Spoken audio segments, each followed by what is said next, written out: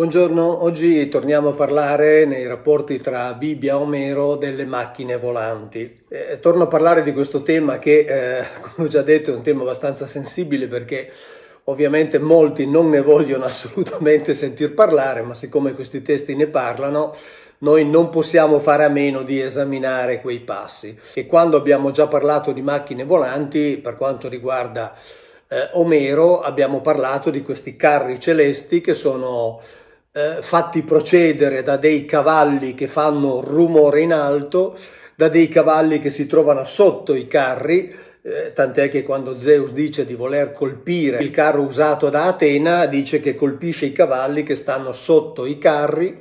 Sono carri che in un attimo compiono la distanza che un uomo vede guardando al mare mentre è seduto sulla cima di un monte. Sono carri che, così come è descritto anche nella Bibbia, sono spesso accompagnati da nubi e quindi insomma ci sono tutta una serie di elementi che richiamano i vari racconti. Adesso andiamo avanti e oggi vediamo, soprattutto poi nella parte finale della chiacchierata, delle traduzioni che o sono problematiche proprio perché evidentemente gli antichi cercavano di raccontare purtroppo con parole che non possedevano cose che hanno visto, o come invece delle traduzioni possano apparire diciamo quasi volutamente fuorvianti per dare l'idea che si tratti di una cosa invece di un'altra, ma le vediamo alla fine. Riprendiamo un attimo un concetto di cui già ho parlato, che era quello relativo al modo in cui si spostano i cosiddetti dei greci. C'è nell'Iliade, nel libro 13, il racconto di Poseidone che va ad arringare i greci in modo che resistano all'attacco dei troiani, e per farlo si traveste da calcante, ma quando se ne va Aiace riconosce che non si trattava di calcante e dice: l'orme dei piedi da dietro, la forma delle gambe facilmente conobbi al suo andarsene. Gli dei si capiscono, cioè gli dei sono riconoscibili. E qui permettetemi, adesso non so se è il quinto o il sesto video che dedico a Omero alla Bibbia, e questo è uno dei due libri, il Falso Testamento, dedicato assieme alla Bibbia non parla di Dio, dedicati appunto a questo tema, nel quale appunto ho analizzato nei particolari le cose che vi sto raccontando. E in questo libro io avevo citato le Etiopiche di Eliodoro, il quale, riprendendo proprio questo passo dell'Iliade, spiegava anche perché gli egizi raffigurassero gli dei in un certo modo, e lui nelle Etiopiche scrive: la spiegazione è la seguente: gli dei si mostrano in sembianze umane per colpire gli uomini e in questo modo possono nascondersi ai profani, ma non possono sfuggire al saggio. Si possono riconoscere dagli occhi, che hanno lo sguardo sempre fisso e le palpebre immobili, ma soprattutto dall'incedere. Essi infatti avanzano con i piedi uniti, senza muoverli uno dopo l'altro, e fendono l'aria circostante con un movimento ed un impeto irresistibili invece di camminare. Proprio per questo motivo gli egiziani fanno le statue degli dei con i piedi uniti e quasi fusi insieme. Nei poemi omerici si rileva questo tipo di movimento. Qui siamo sempre nell'Iliade, nel libro 14, si parla di Era, che dopo aver parlato con Afrodite, diciamo, si lancia in una delle tante missioni, in uno dei tanti viaggi. E al versetto 186 è scritto: sotto i morbidi piedi legò i sandali belli. Sapete, questi sandali sono quelli che normalmente vengono riferiti in modo pressoché esclusivo a Mercurio, Hermes, no? Il cosiddetto messaggero alato degli dei. In realtà questi sandali vengono usati anche da altre divinità, cioè questi oggetti volanti che gli dei si legano sotto i piedi e che quindi fanno sì che viaggino con i piedi uniti. E in effetti, proseguendo nella lettura di questa vicenda, si dice: Era d'un balzo lasciò la vetta d'Olimpo, venne giù nella Pieria, nell'amabile Mazia, si lanciò verso le cime nevose dei Traci e coi piedi non toccava la terra. Dall'Atos si buttò verso l'ondoso mare. Quindi andavano sia sulla terra che sull'acqua senza toccarle o quasi senza toccarle. Da questa descrizione, sempre facendo finta che sia vera, significa che viaggiavano molto vicini alla superficie. Dopodiché, sempre era, con un'altra divinità, dice: qui lasciarono il mare e sopra la terra andavano. Sotto i piedi loro piegavano le cime dei boschi. Questo a conferma del fatto appunto che viaggiavano molto vicini alla superficie. E poi successivamente, se andiamo all'Odissea, abbiamo un altro racconto che per certi aspetti è ancora più esplicativo. Qui si parla proprio della divinità di Hermes, cioè il messaggero alato che viene mandato presso Calipso perché la avverta di lasciar partire Ulisse, perché Ulisse insomma deve fare la sua strada e deve tornare a casa. Allora ancora una volta subito sotto i piedi legò i sandali belli e qui siamo ad Hermes, cioè Mercurio. Sandali belli, ambrosi, d'oro, che lo portavano sul mare e sulla terra infinita insieme col soffio del vento. E questo richiama proprio il concetto di ruach che nella Bibbia sempre accompagna soprattutto uno degli strumenti con i quali volavano, si spostavano gli Elohim, quello chiamato ruach, che appunto significa vento. E qui abbiamo un richiamo direi molto preciso, molto particolare. Sulla pieria balzato piombò dal cielo sul mare e si slanciò sull'onde come il gabbiano che fitte l'ali bagna dell'acqua salata. Simile a questo, sui flutti infiniti Ermete correva. Ma quando arrivò nell'isola lontana, cioè l'isola di Calipso, allora dal livido mare balzò sul lido e andava, eccetera, eccetera, eccetera. Quindi questo strumento, come già prima per Era, abbiamo visto, li trasportava indifferentemente sulla terra e sul mare. Tra l'altro qui c'è una cosa curiosa relativa ad un tema di cui ho parlato molte volte, ma mi piace qui ricordarlo un attimo, perché quando arriva su quest'isola lui beve, mangia e però poi si lamenta di questa missione. È curioso questo fatto. Infatti si lamenta che Zeus l'ha mandato lì. E dice: Zeus mi ha costretto a venire qua giù contro voglia. Pensate quanto è concreto questo racconto. E chi volentieri traverserebbe tant'acqua marina infinita? Cioè ha fatto veramente un viaggio che è stato per lui fastidioso.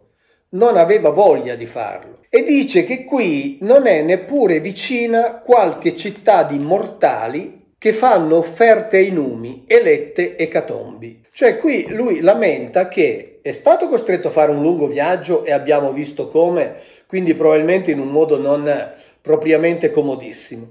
E poi lamenta il fatto che lì non ci sono i mortali che fanno le ecatombi, cioè che fanno queste offerte di animali bruciati, in particolare di grasso bruciato, ma avremo magari modo di tornare a parlarne perché anche qui nei poemi omerici si dice come doveva essere preparato, esattamente come nella Bibbia ci sono delle indicazioni precise, direi indicazioni di macelleria precisa che Yahweh dà ai suoi.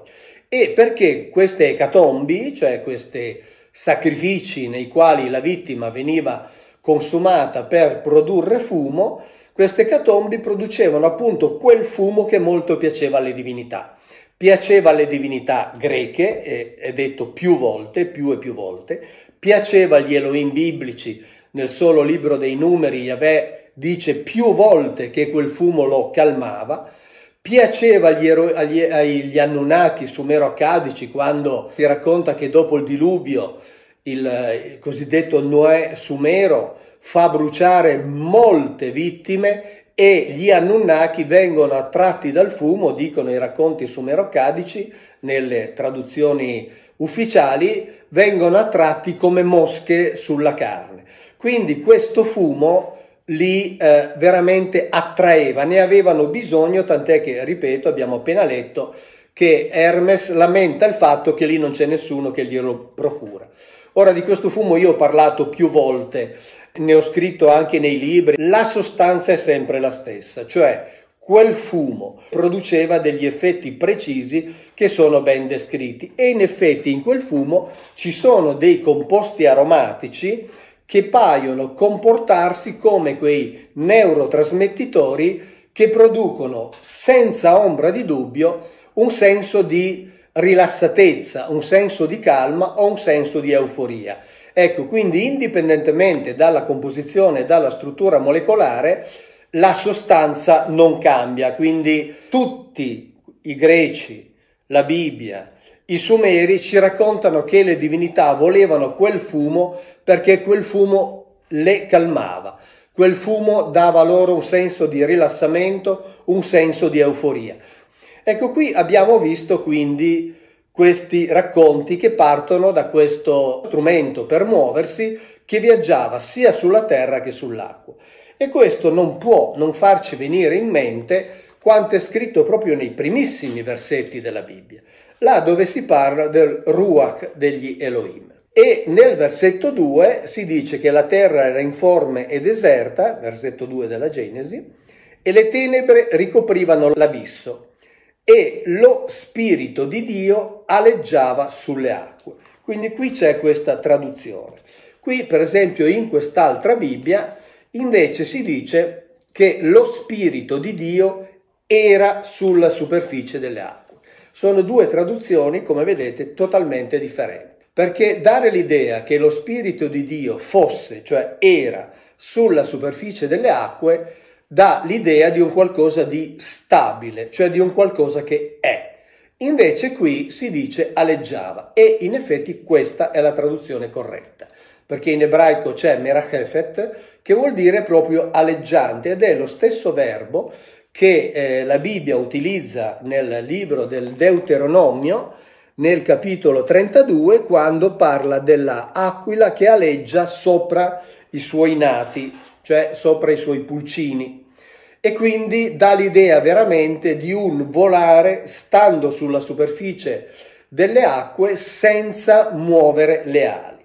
Ma l'altra cosa interessante è questa, che in entrambe le traduzioni si dice lo Spirito di Dio. In realtà in ebraico c'è scritto Ruach di Elohim, non c'è l'articolo. E questo è importante, perché vuol dire che un Ruach di Elohim aleggiava sulla superficie delle acque, non lo Spirito di Dio. È una cosa totalmente diversa, perché di questi Ruach gli Elohim ne potevano avere più di uno. Qui ci racconta che un Ruach, e come dico nei video in cui suggerisco di sostituire le traduzioni italiane con i versetti ebraici, questo è uno di quei termini che bisogna sostituire con i versetti ebraici. Non traduciamolo, perché tradurre con Spirito di Dio è veramente una traduzione teologica. E quindi noi lasciamo Ruach. Diciamo che un Ruach di Elohim aleggiava, cioè aveva questo tipico volare dei rapaci con le ali ferme, sulla superficie delle acque. E più avanti vedremo come in realtà di strumenti per muoversi questi Elohim ne avessero veramente parecchi. E direi che possiamo passare ad una descrizione di altri oggetti volanti, ma Jeff Benner, che è il presidente, fondatore e direttore del Centro Studi sull'Antico Ebraico, quando parla del termine Ruach, in effetti dice che è un qualcosa che viaggia seguendo un percorso, cioè una rotta prestabilita. E lo dice chiaramente in uno dei dizionari che lui ha scritto, nella fattispecie in questo, nel quale analizza in particolare 1000 tra verbi e parole di particolare importanza. E dice che siccome Ruach ha un valore semantico molto esteso, ovviamente trattandosi di vento, e visto che l'ebraico è, come tutte le altre peraltro, una lingua polisemica, arriva Ruach ad avere altri significati, e per esempio arriva ad avere anche il significato di identificare il carattere dell'uomo, non lo spirito, non l'anima, ma il carattere, un po' come noi diciamo che un uomo ha uno spirito combattivo, oppure che un giocatore ha uno spirito di squadra. Ecco, questo è lo stesso significato. Quindi in realtà si passa da vento, così come in italiano spirito vuol dire sia un la grappa, cioè il distillare lo spirito dalle minacce, sia i fantasmi, sia appunto un atteggiamento di una persona come lo spirito di squadra, nell'ebraico è esattamente la stessa cosa. Quindi quando noi leggiamo ruach in ebraico teniamo conto del contesto. Qui abbiamo un ruach che aleggia sulla superficie delle acque. Poi però abbiamo degli altri, diciamo pure mezzi volanti. Questi mezzi volanti vengono sempre interpretati o allegoricamente o simbolicamente o metaforicamente e per lo più vengono definiti delle visioni, vengono definiti dei sogni. Siamo nel libro di Zaccaria, il quale al capitolo 4 lui sta parlando con un angelo, un malach che gli spiega tutta una serie di cose e all'inizio del capitolo 4 dice: il malach che mi parlava tornò di nuovo e mi svegliò come uno che viene svegliato nel sonno. Quindi qui non ci sono dubbi. Non possiamo dire che Zaccaria ha sognato, ha avuto delle visioni oniriche. E che cosa vede Zaccaria? Alzai di nuovo gli occhi, quindi il gesto è chiaro, guarda in alto e vidi un rotolo che volava. Rotolo è la traduzione giusta. Perché? Perché lui dice vidi una Megillah. Ora Megillah è il termine col quale gli ebrei indicavano i rotoli dei papiri nei quali loro tenevano i loro testi, quindi dei cilindri. Quindi lui dice che dopo aver alzato gli occhi vede un cilindro che vola ed è sveglio, indubitabilmente sveglio. E il malach gli domanda che cosa vedi? Dice vedo un rotolo, quindi una Megillah che vola. La sua lunghezza è di 20 cubiti e la sua larghezza di 10. Quindi è sveglio, alza gli occhi, guarda in alto, vede un cilindro che vola e ce ne fornisce le dimensioni. Se poi si vuol pensare che sia una visione, si è liberi di farlo. Noi leggiamo ciò che c'è scritto facendo finta che sia vero. Poi, di nuovo, alzai gli occhi, nuovamente guarda in alto e vede un efà che arriva. Efà è un termine che non viene tradotto perché nella Bibbia in genere indicava una unità di misura per i cereali, però qui in questo caso ovviamente non lo è. Il valore semantico ovviamente è molto più ampio, ma nessuno lo traduce perché non si sa come tradurlo e per fortuna viene lasciato così. Allora questo efà arriva e siamo nel capitolo 5. Allora fu alzato un coperchio di piombo, quindi ha una botola di piombo, ed ecco una donna sola seduta dentro l'efà. Quindi è un altro oggetto volante all'interno della quale c'è una donna. Ma non è finita. Altre 2 donne arrivano in volo e si avvicinano all'efà. Tutto questo riparte assieme e Zaccaria chiede all'angelo. Domandai all'angelo che mi parlava, dove portano l'efà? Mi rispose, a costruire una dimora nella terra di Sennar. Sennar è Sumer per la Bibbia. Appena sarà pronta, collocheranno l'efà sopra il suo piedistallo. Cioè viene costruita una piattaforma su cui questo efà si poserà.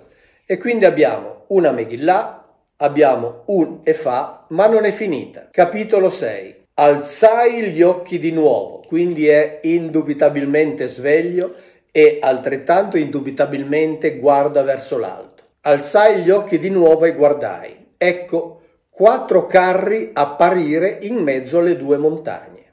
Le montagne erano di rame, cioè ci sono 4 carri che qui hanno il nome di Merkavah o Merkavot al plurale, che compaiono in mezzo a 2 montagne, torri, costruzioni metalliche e questi 4 carri a seguito di un ordine viaggiano sulla terra in 4 direzioni a fare, diciamo, un certo tipo di controlli. E anche qui, esattamente come in Omero, questi carri sono trainati da dei cavalli che vanno in direzioni diverse, ma di nuovo vediamo che ovviamente gli antichi utilizzavano gli strumenti linguistici che avevano per descrivere qual era l'elemento che portava, cioè che faceva avanzare questi carri. Quindi qui in Zaccaria abbiamo altri 3 tipi di, chiamiamoli così, carri celesti. abbiamo la Megillah, le Fa e questi altri carri, che quindi andiamo ad aggiungere al Ruach, di cui abbiamo già parlato, adesso ci torniamo, andiamo ad aggiungere al Kavod, di cui abbiamo già parlato, ma abbiamo modo di tornarci. Veniamo a quello che è conosciuto come il cosiddetto rapimento di Elia. Rapimento è, tra l'altro, una definizione sbagliata, perché Elia non è stato rapito. Elia sapeva bene che avrebbe dovuto salire sul Ruach degli Elohim e andare via con loro. Tant'è che la Bibbia stessa lo dice, già dal capitolo 1 del secondo libro dei Re, si dice: quando Yahweh stava per sollevare Elia in cielo in un turbine, questi partì da Galgala con Eliseo. Cioè quindi Elia parte sapendo che poi dovrà viaggiare con Yahweh e con gli Elohim. La cosa interessante è che durante questo viaggio che lui fa a piedi per recarsi nel posto dove poi salirà sul carro degli Elohim, incontra i discepoli. Lui parte con il suo discepolo Eliseo, però se ne aggiungono nel viaggio altri e tutti sanno che Elia sta per partire con il carro degli Elohim. Tutti lo sanno, non è una visione, è un qualcosa di preventivato. Tant'è che camminano per diversi giorni e, raggiungendo vari centri abitati, si aggiungono altri discepoli. E alla fine 50 discepoli andarono anch'essi e si fermarono di fronte a loro da lontano. Loro sono Elia ed Eliseo e loro si fermano da lontano mentre i due si spinsero fino al Giordano. Ora, mentre essi camminavano e parlavano, ecco il carro di fuoco con i cavalli di fuoco, descrizione esattamente uguale a quella che abbiamo visto nei poemi omerici. Questo carro di fuoco, che viene chiamato Rechev, si interpone tra i due, Elia sale sul carro e se ne va in un turbine. Questo è un concetto importante che tra poco ritroviamo proprio in quelle traduzioni. Ora, è chiaro che non è una visione perché Elia si reca volontariamente nel posto dove sa che salirà sul carro.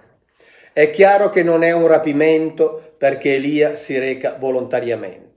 È chiaro che è un'azione preventivata perché tutti i discepoli ne sono a conoscenza. È chiaro che è un'azione concreta perché? Perché subito dopo che l'evento si verifica, i discepoli lo vanno a cercare, perché dicono: permetti che vadano a cercare Elia, forse il Ruach di Yahweh lo ha sollevato e lo ha gettato su qualche montagna o in qualche valle. Ma egli rispose, Eliseo: non mandateli. Tuttavia quelli insistettero. Cioè erano talmente certi di questa azione concreta che dicono: l'abbiamo visto che l'ha preso, l'ha portato in alto, l'ha portato via, da qualche parte l'avrà pur depositato e quindi andiamo a cercarlo. Lo cercano per 3 giorni ma non lo trovano e di Elia non si saprà mai più nulla, fino al momento in cui assieme a Mosè si ripresenta quando Gesù ha la famosa trasfigurazione ed è dei due non morti, uno dei due, l'altro è Mosè, uno dei due non morti che si presentano a Gesù. Dico non morti perché ricorderete che ho già parlato di come Giuseppe Flavio ci dica che Mosè, quando doveva andare a morire, va nella valle di Moab, arriva una nube che se lo porta via, tanto per cambiare, una nube. E dice Giuseppe Flavio, ve l'ho letto almeno un paio di volte, che Mosè fu costretto a scrivere che era morto perché nessuno dicesse che se n'era andato con le divinità. Quindi Elia, come Mosè, se ne va con le divinità esattamente come aveva già fatto Enoch precedentemente. Quindi anche qui abbiamo di nuovo un altro evento che non può essere definito un sogno, che non può essere definito una visione, perché è molto concreto, perché vi assistono decine di persone ed è talmente concreto che queste decine di persone decidono di andare a cercare Elia, convinte come erano che Elia sarebbe stato depositato da qualche parte lì attorno. Però adesso veniamo a delle traduzioni che sono molto interessanti e torniamo al libro di Ezechiele, che vi ho già letto la volta scorsa, ma qui vediamo un elemento nuovo nel capitolo 10. Ezechiele ci dà tutta una serie di descrizioni dei movimenti, dei rumori che fa il kavod di Yahweh, ci dice come questo kavod sia in un qualche modo meccanicamente collegato ai cherubini, come questi si alzino assieme, come questi si spostino, come questi facciano rumore, un rumore che quando loro sono dentro il cortile esterno del Tempio può essere udito da quelli che sono fuori dalle mura del cortile, che quindi non vedono ciò che accade ma sentono ciò che accade, quindi è chiaro che non si tratta di una visione che riguarda esclusivamente Ezechiele, ma dice che ad un certo punto, e qui siamo nel capitolo 10, versetto 13, quando si parla di ruote che sono proprio collegate a questi mezzi, dice: io sentii che le ruote venivano chiamate turbine. Ora, in ebraico c'è a galgal, cioè c'è l'articolo. Dovendo tradurre esattamente, dovremmo dire queste ruote venivano chiamate il turbine. E questa è una traduzione che è molto interessante perché si trova in varie Bibbie. Altre Bibbie, nella incertezza della traduzione di questo termine galgal, preferiscono non tradurlo. Peraltro galgal significherebbe in effetti ruota che turbina. Però dire sentì che le ruote erano chiamate la ruota è banale. Quindi è chiaro che l'autore di questo versetto ha voluto indicare con questo galgal un qualcosa di molto particolare. Per esempio, la Bibbia greca dei 70 non lo traduce, evidentemente non sapevano come renderlo e quindi in greco lo rende come gelgel, che però nei dizionari anche non si trova, nel senso che non ha un significato, viene lasciato così com'è con una traslitterazione. Questa Bibbia francese, sempre questo versetto 10-13, lo traduce: le ruote erano chiamate tourbillon. Nella nota dice che quindi indicava delle ruote turbinanti, roue tourbillonnante, quindi specifica che erano delle ruote particolari. Sarei quasi tentato di spostare l'accento, invece di turbine dire turbine, perché questo corrisponderebbe, però questo è un pensiero mio, quindi prendetelo così. Però voglio dire, le descrizioni che ne abbiamo ci fanno pensare effettivamente a questo, soprattutto ce lo fa pensare il fatto che l'autore di Ezechiele ha sentito il bisogno di indicarlo con precisione e che quindi non voleva dire le ruote sono chiamate ruote, perché è talmente banale che sarebbe addirittura ridicolo. Questa Bibbia pubblicata dalla Casa della Bibbia di Ginevra, che è quella che pubblica le Bibbie per tutto il mondo, anche qui dice udii che le ruote erano chiamate turbine. La Bibbia di Martin Lutero invece fa una cosa ancora più semplice, lascia il termine così com'è, galgal. Quindi evidentemente anche Lutero aveva dei dubbi sulla traduzione e li capisco, quindi anche in questo caso, cioè a me fa molto piacere trovare nelle traduzioni normali turbine, perché so bene che se lo traducessi io così, o peggio ancora, se spostassi l'accento, si potrebbe dire che appunto Biglino interpreta.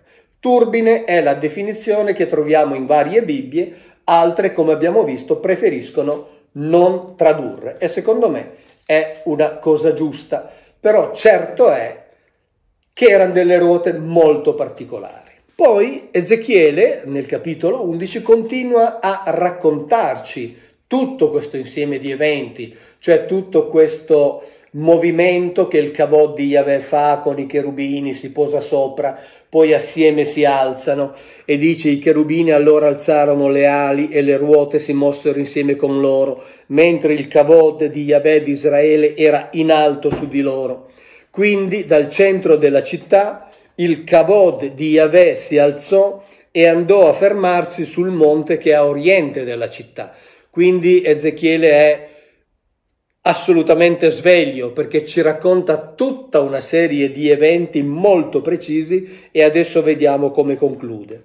E un ruach, eccolo che torna, e un ruach mi sollevò e mi portò in Caldea fra i deportati. Cioè, lui era stato preso da un ruach, lo abbiamo già visto altre volte, e portato a Gerusalemme. A Gerusalemme assiste ad una serie di eventi e di azioni compiute da questi mezzi volanti, dopodiché il ruach lo prende e lo riporta nel luogo dove lui era in esilio assieme agli altri deportati. E alla fine di tutto questo sentite cosa succede. E la visione che avevo visto disparve davanti a me. Peccato che questa traduzione non abbia nulla a che vedere con cosa c'è scritto in ebraico. Io capisco che chi deve spiegarci che questa è una visione, poi nelle traduzioni cerca anche di, introdurre il concetto che faciliti questo tipo di chiave di lettura. Ma noi adesso andiamo a vedere che cosa c'è esattamente scritto in ebraico. Qui abbiamo ciò che è esattamente scritto in ebraico. Vayal me alai, che vuol dire esattamente e salì da sopra a me. Quindi questo è il significato letterale del versetto ebraico. Ecco, avete visto? Quindi ciò che c'è scritto in ebraico non ha nulla a che vedere con una visione che scompare. Lì c'è un concetto chiaro. Ciò che lui ha visto si alza e se ne va dal di sopra di lui. Ora, questa è una descrizione precisa, non è una visione, e meno che mai è un qualcosa che scompare. Cioè, qui veramente, questa frasetta qui che abbiamo visto in ebraico potrebbe essere tranquillamente usata in aeroporto quando uno vede un aereo e dice e l'aereo salì dal di sopra di me. Questo c'è scritto. Dopodiché può anche non piacere, io me ne rendo conto, lo capisco perfettamente quelli che non vogliono, non possono accettare e quindi devono trasformare in visione quella che invece è una descrizione, anzi meglio un insieme di descrizioni precise, di eventi precisi, concreti, meccanici, rumorosi, visti più volte. Addirittura abbiamo visto nel video precedente Ezechiele che dice che nella seconda visione dice allora io lì capii nel secondo evento capii che quelli erano i cherubini che avevo visto la prima volta sulla riva del fiume, quindi collega addirittura queste esperienze vere che lui ha vissuto. Quindi questo è importante perché ci fa capire come la Bibbia sia estremamente concreta. Se poi li si vuole trasformare in visione o si vuol dire che quando l'autore del libro di Ezechiele o come abbiamo visto prima di Zaccaria o di quello che ha narrato le vicende di Elia ci racconta una cosa ne vuole dire un'altra, mi permetto di dirlo che bisogna dimostrarlo, cioè bisogna dire ero nella testa dell'autore e so che quando scriveva una cosa ne voleva dire un'altra. Se noi invece rimaniamo a ciò che c'è scritto, troviamo tutto assolutamente coerente. Vi ho già letto altre volte ciò che dice il professor Moraldi, che nei testi apocrifi, in particolare nella versione ebraica del libro di Enoch, si parla addirittura di 23 tipi di carri divini diversi. Nei testi orientali si parla ancora di numeri maggiori di carri diversi. Qui nella Bibbia abbiamo visto almeno Ruach, Kavod, Cherubini, Merkavah, Efa, Rechev, Megillah. Insomma, ci sono tutta una serie di definizioni che tendono a identificare dei mezzi diversi, alcuni dei quali per le loro caratteristiche abbiamo visto vengono addirittura definiti con i carro di fuoco, cavalli di fuoco, esattamente come vengono definiti nei poemi omerici. Quindi in questo proseguire nel fare finta che si trova veramente molta concretezza. Dopodiché, ripeto, questo è ciò che c'è scritto. Di lì in avanti chi vuole ovviamente è libero di interpretare, ma deve dichiarare espressamente che al di là di ciò che c'è scritto, da quel momento in avanti parte l'interpretazione, perché ciò che c'è scritto è estremamente concreto e preciso. Grazie, ciao e alla prossima.